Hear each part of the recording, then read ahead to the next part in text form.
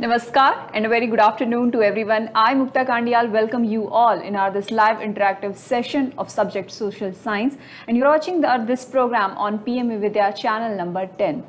Also, the topic we are going to learn today, get to know about today, is financial inclusion in India. And as always, we are joined by one of the experts who will be giving us detailed information, insights about the topic. And the expert we have today in the studio is Professor M.V. Srinivasan. Sir is from DESS NCERT, New Delhi.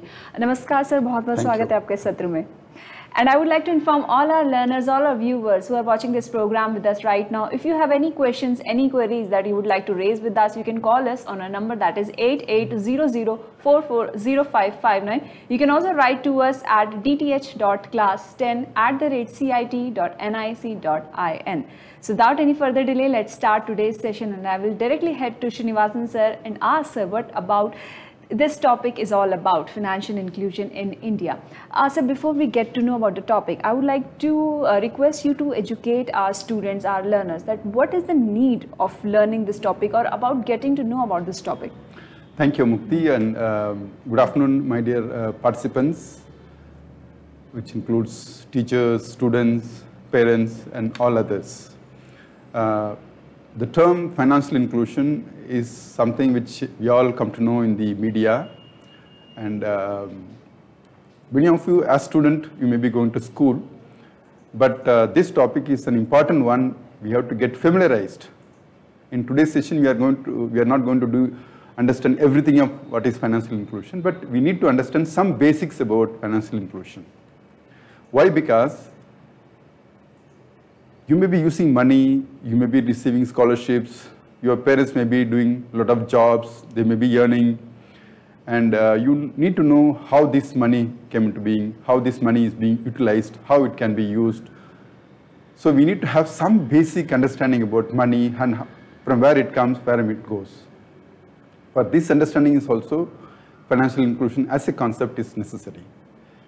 Secondly, many of you must be by now having a bank account of your own. Otherwise, I'm sure that in the coming years, you may be opening a bank account. You may be interested in knowing about what this bank is all about, what the banks do. And between banks and you also, there are many intermediaries.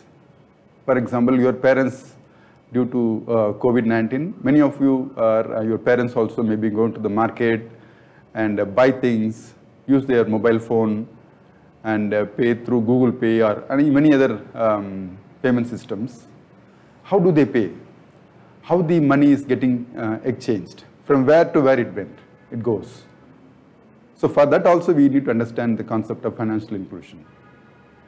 Thirdly, if you look at India is one of the largest democracies in the world, and this democratic government has been doing a considerable effort to bring in people into the financial net.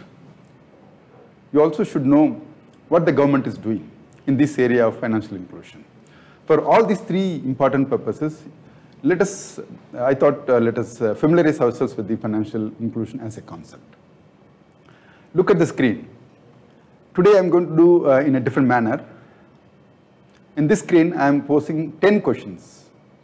A simple question, you don't have to write down much, but you have to read and write as true or false. Let me read it for you. Question 1. It is necessary to have collateral to get loans from banks. True or false? 2. Only those who are aged 18 and above can open bank accounts. True or false? 3. Financial inclusion means providing scholarships to deserving students by the RBI. RBI means Reserve Bank of India. Question number 4. Financial inclusion index includes details of savings people hold in banks. 5. Only banks owned and run by government are expected to promote financial inclusion in India. True or false? Question number 6. Establishing banks and using bank correspondence is part of the financial inclusion strategy in India. Question number 7. In recent years, commercial banks have become dominant source of credit in rural India. True or false? Question number 8. Digital India is the only government scheme to promote financial inclusion in India. True or false? Question number 9. People depending on the money lenders has increased over the years in urban India. True or false? Google Pay and pension and insurance are also treated as financial service products. True or false? So just tick to you write down answers, and after my presentation, you go back to all these 10 questions and you can verify yourself the answers. To what extent you began to understand the concept of financial inclusion. Now let me go to financial inclusion.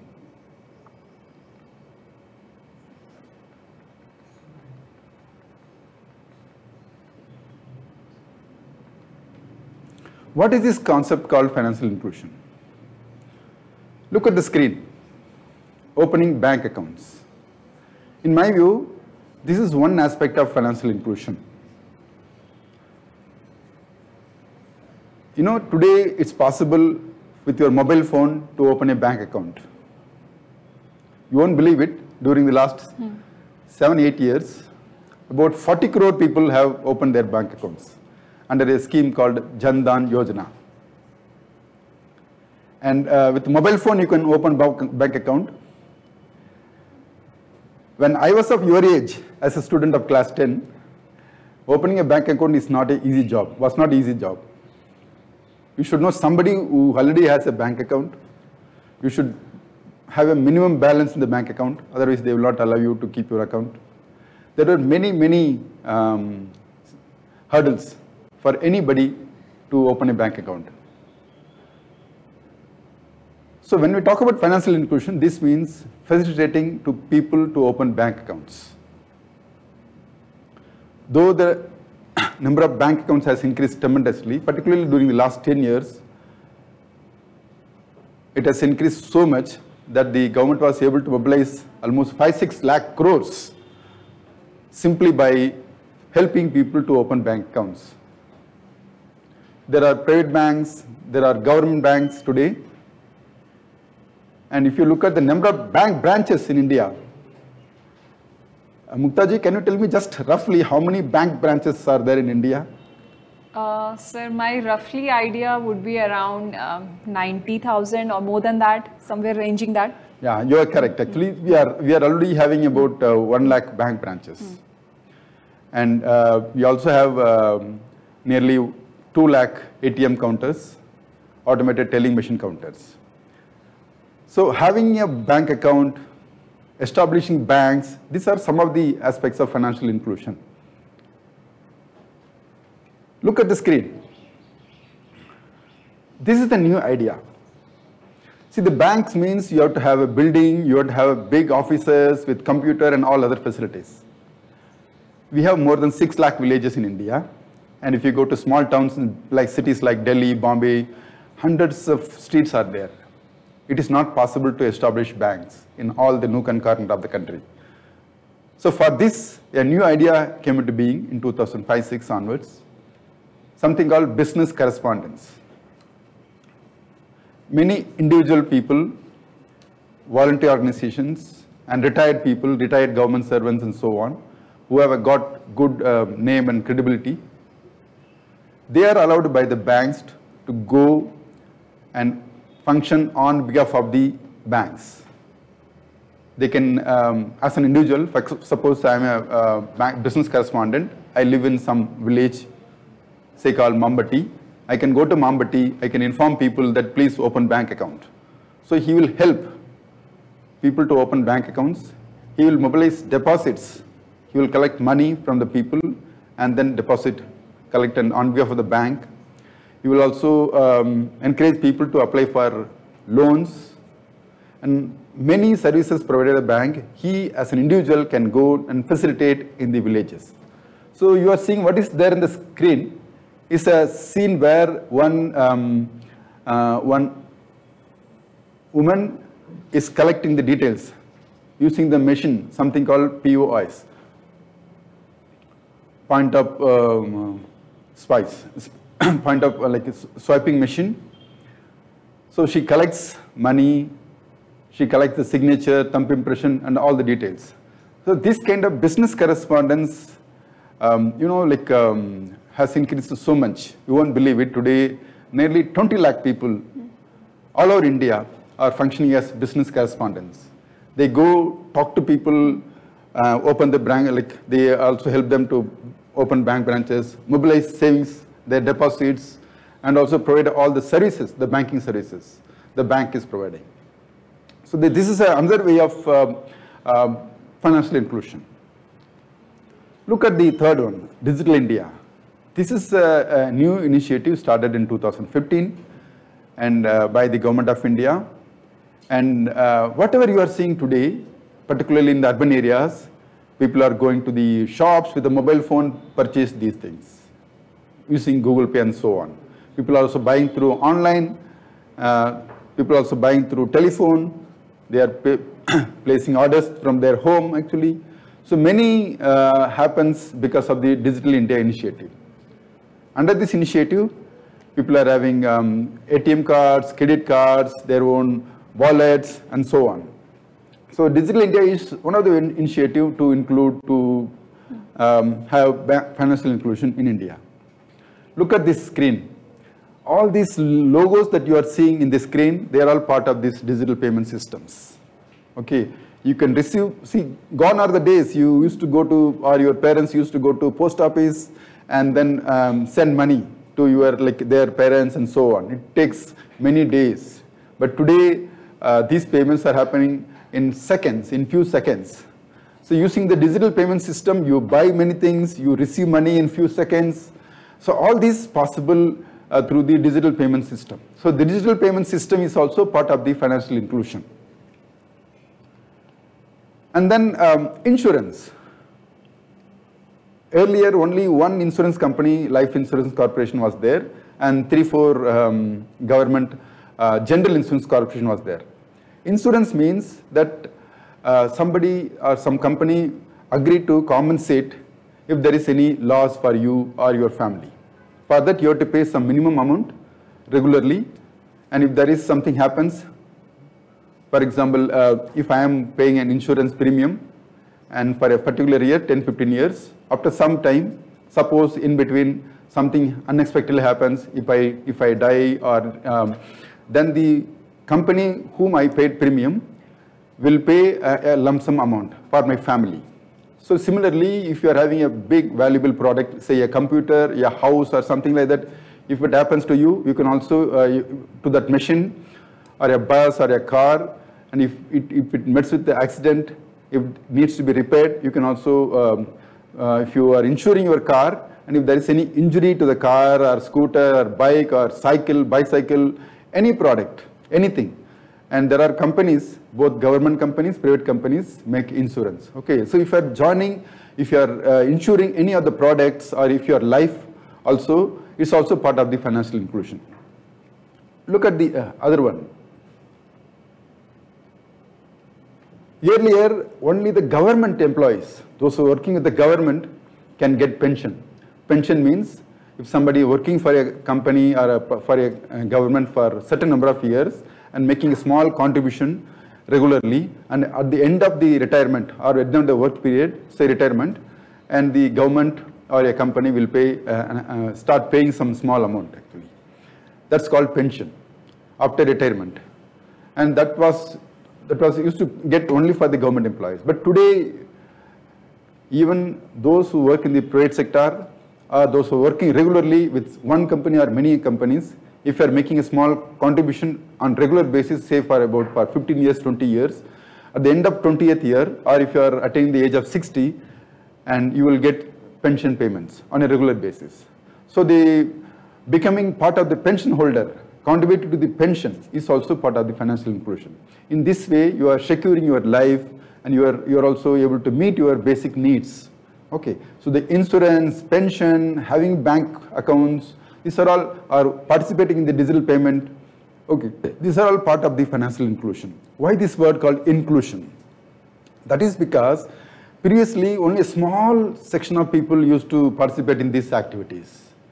For example, only those who are having a bank balance of say 10,000 rupees, only they can have a check payment. They can have a checkbooks, they can make payments. But now things have changed. Okay, and unless you have a minimum bank account, minimum bank balance, and you can have the bank account. But today things, even without any bank balance also you can have bank account. So things have been changing now. So that is because people are expected to participate in the financial services available in the country. But so here I have one query. If I'm not wrong, in the current scenario as well, some private banks do offer this clause that you need to have some minimum balance, then only you can open the account. No, that is not true. There are some, like the banks are encouraged to have, see there are facilities available. For example, if you are having a minimum 10,000 rupees bank balance, you have some facilities. Okay. So if you want to avail all the facilities the bank provides, then you have to have a minimum balance, say 10,000 rupees. Otherwise, most of the government banks and most private banks are also expected to provide. Suppose, for example, if you are working with a company, a private company or five, and you are drawing a salary about say 3,000, 5,000 rupees a month, and if you tell the bank that I have I am working in a company, working with a company, I am having a regular income, then they will allow you to have zero balance account also.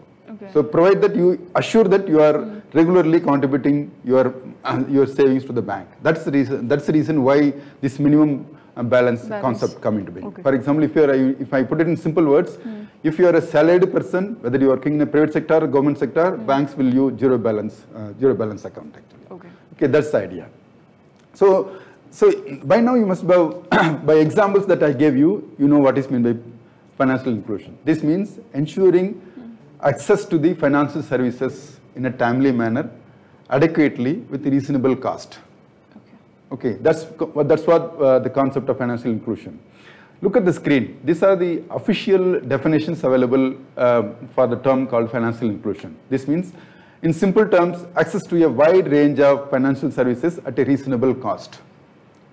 Okay, that's called financial inclusion. Okay.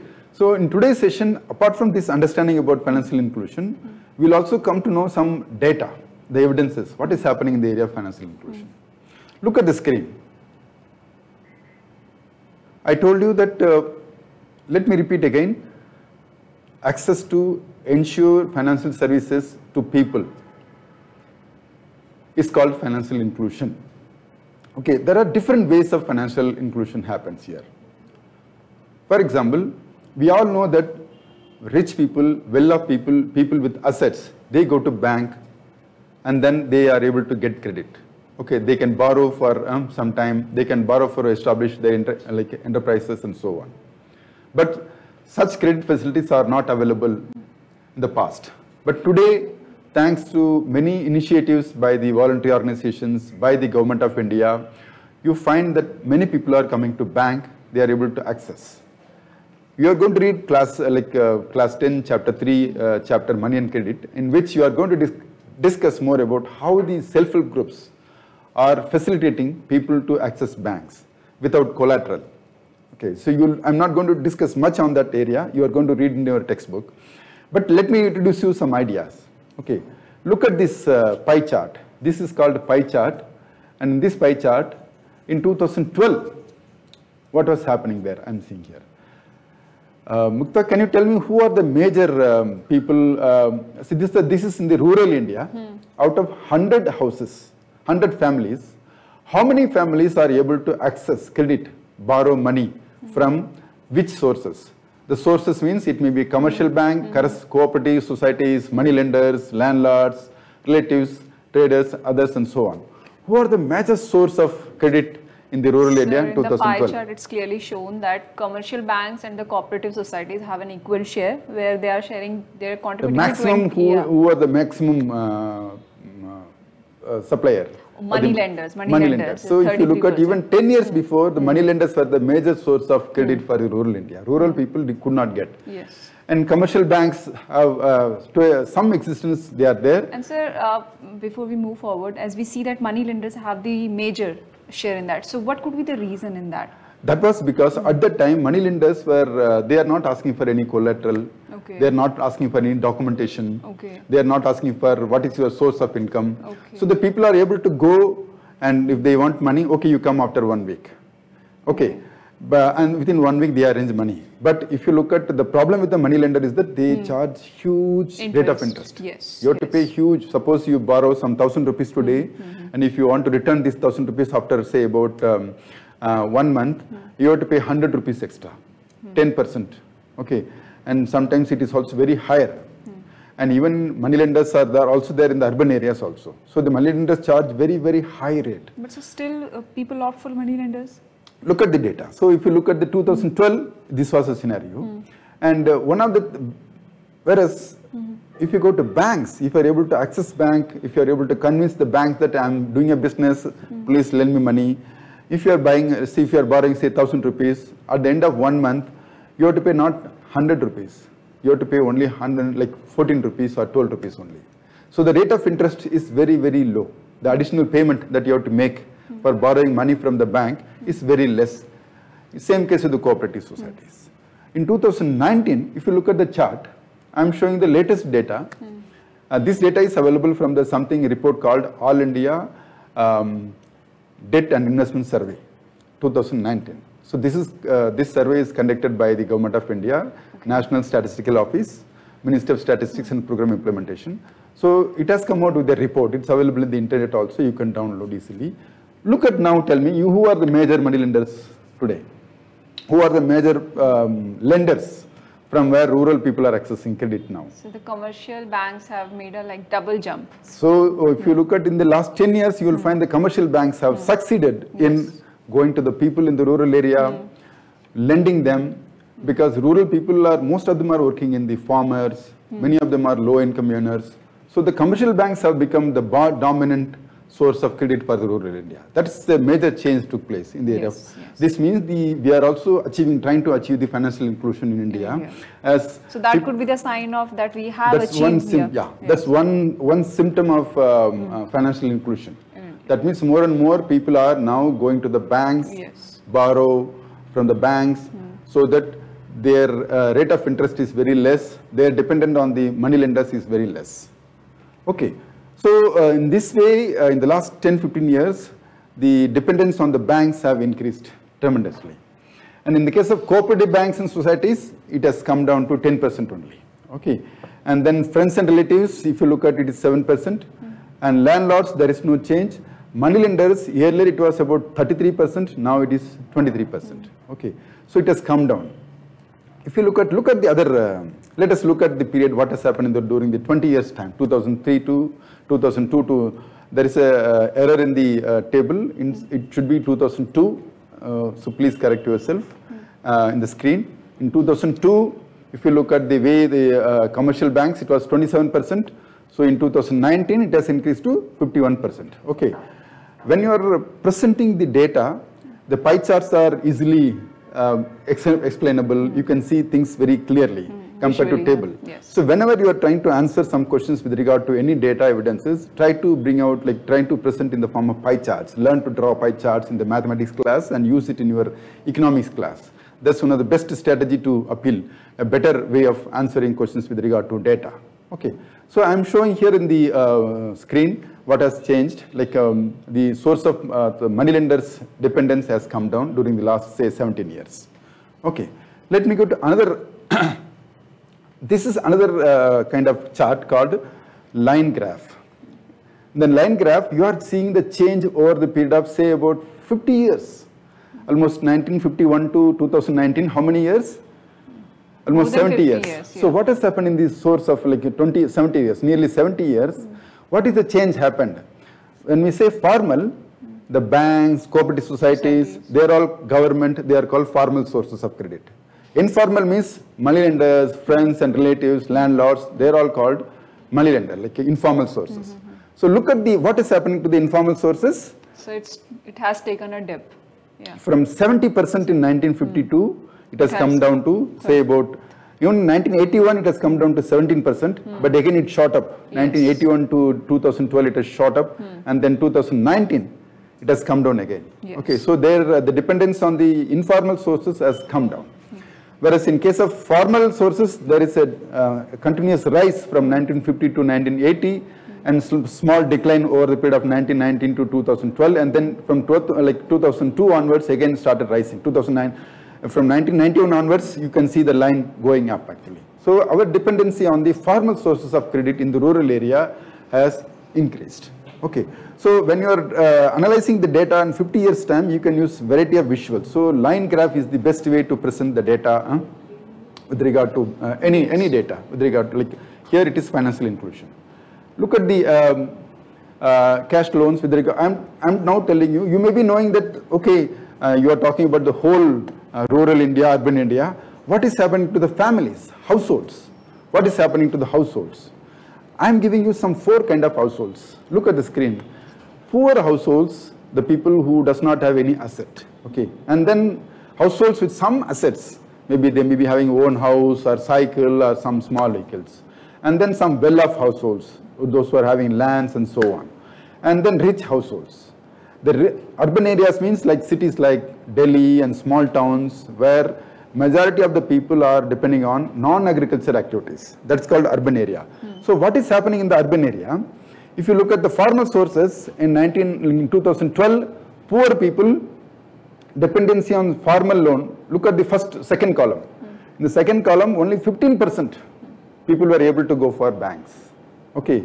In 2019, it has increased to 46%. So poor people are also able to access banks today. Okay, if you look at the same second column, third column, the rich people, well-off people, they're already depending on the formal sources. So for them, there is no major change. They are, in the past also, they were depending on the banks, and today also, they are depending on the bank. And very surprising, you can also see informal sources. Poor households, earlier, 85% were depending on the informal sources like money lenders, friends and relatives, landlords, and so on. Okay, and today, the dependency on the informal sources has come down. More than 0.5% in the urban area, they are depending on the informal sources. So this is what like happening in the urban area. So you have now know about rural area also, in urban area also, the people's dependency on the banks, people going to the bank, borrowing money from banks has increased. Okay, so if you look at the financial inclusion means not only having bank account, not only depositing in the bank, it is also about getting money and borrowing from banks. That has to increase. Okay, let me go to the, this is very technical matter, and though you are a student and I'm just familiarizing you about this index, because when you are going to higher classes and you are going to learn more about this financial inclusion index. Okay, if you look at all these index having bank account, depositing money, borrowing from banks, and having an insurance and contributing to the pension scheme, if more and more people participate in these financial activities, then the financial inclusion index will show a higher value. Okay, so there are 3 dimensions to financial inclusion index. This index right now the value is about 53.9. Look at the last row I am mentioning here. FI financial FI index increased. So this index has been developed by the Reserve Bank of India very recently by using many indicators. Indicators means many statistics. For example, how many bank branches are there for every lakh population, how many bank accounts are there, and how many people are borrowing money from rural area, how many people are having pensions, how many people are using the mobile for digital payments and so on. So there are many indicators that were used in the construction of financial inclusion index. Okay, so this index shows that from 0 to 100. If the index is showing 100, that means the whole nation, whole country is having financial inclusion. That means whether you are a poor or a rich person or a middle class, or if you are educated or uneducated, or if you are a woman or a man, whoever you may be, if you are able to, if the country is having financial inclusion index is 100 means all of you are able to participate in the financial, access to the financial services in the country. Okay. Look at the, now you understood the idea of what is financial inclusion. Financial inclusion means ensuring all the financial services in the country. That means you may be having the power to open bank account. You may be having the what you call provision to have pension, whether you are working in the private sector or in the public sector. You should have the pension scheme. Okay, if you are able to contribute to the pension scheme and have the provisions to, for example, opening a provident fund account, or if you are getting insured not only for your life but also the goods that you are having in your house, for example, television, fridge, your cycle, your house, or your business, if you are owning a small business activity, if that activity is also insured, if you are able to insure, because this is one of the major issue in India, that insurance penetration is very, very low in the country. When compared with countries like Brazil or countries like, say, other developed countries, insurance penetration is one of the lowest in the world actually. So the financial inclusion index also includes the insurance penetration. If more and more people are insuring themselves about their life, about their health also, then this means your financial inclusion index will show a higher value. That means people in the country are able to participate in the financial activities of the country. Okay. Thank you so much, Srinivasan sir, and I hope our today's session, your knowledge and your time must have expanded the understanding of all our viewers and learners about the financial inclusion. Thank you so much, sir, once again for being with us in the studio and imparting such knowledge, though it was very short interval of time, but it was indeed very informative information. Thank you so much, sir. Thank you very much. And I would like to thank all our learners, all our viewers as well who were connected with us throughout this session. I would like to say don't go anywhere, stay connected to PMeVIDYA channel and NCRT Official. We will be back with another session of Maths. Namaskar.